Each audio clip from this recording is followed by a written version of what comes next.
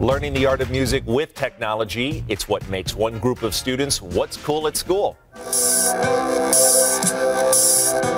The Alexander Dawson School hosts one of the largest middle school music tech labs in Nevada.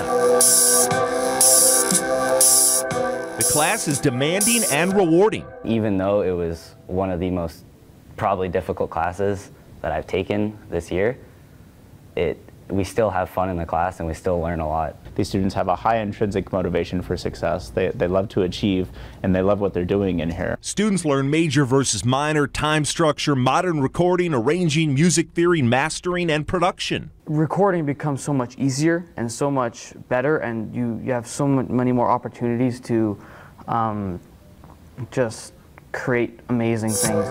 This 8th grader loves electronic music. I like that it can be mixed with almost anything. I've heard electric music mixed with orchestral and mixed with rock and pop. They analyze all kinds of music and delve into music theory. These songs range anywhere from Beethoven to Bruno Mars. I love how we get to learn classical music as well. This music appreciation leads to hands-on learning and ultimately creation and composition. They put everything together, their recording techniques, the music theory. It is an inventive process. Play around with different notes and different keys and see how you can create it. When it comes together, it's very gratifying. Yes, it's kind of a really good feeling, wow, I'm really proud of myself for doing that one. That feeling can engender a lasting love of making music. We try to set them up to be lifelong learners.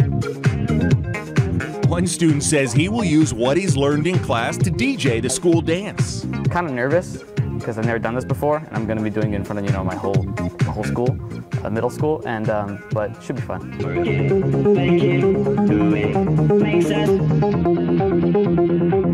Let's assume students will be better dancers than the rhythmically challenged reporter.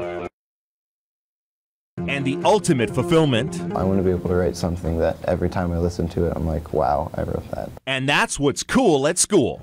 I actually stopped the record player there. Yeah, he was kind of off my stage. Hey, congratulations to January's What's Cool at School winner, Rex Bell Readers Theater. Your prize is a lump sum of $250. We also want to congratulate the runners-up, Burkholder Broadcasters and Hollingsworth Money Managers. And if you know something that is cool at school, let us know about it. Just head to the 8 News Now website and click the banner on the right, or send us an email, coolatschool@8newsnow.com. Nice piece, and congrats to them. Some talented kids. Oh, yeah, very many kids in our area here.